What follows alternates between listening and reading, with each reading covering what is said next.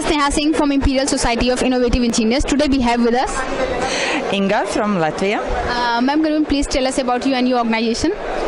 I'm representing Latvia. It is a country in the Baltic states, close to Russia and European Union. And we are here to represent logistic way through Latvia to India. And so it's very interesting to see what Indian young people can make here. Would you like to say something about green technology, solar vehicle, or do you think the green technology have a future?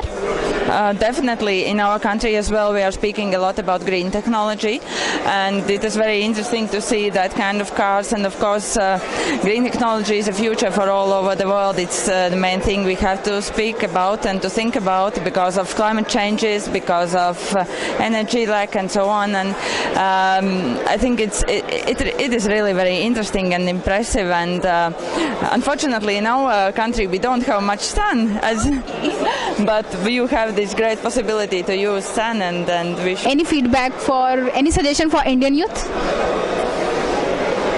Be creative, be active, and come to Latvia. Thank you so much, man. Thank you for the interaction.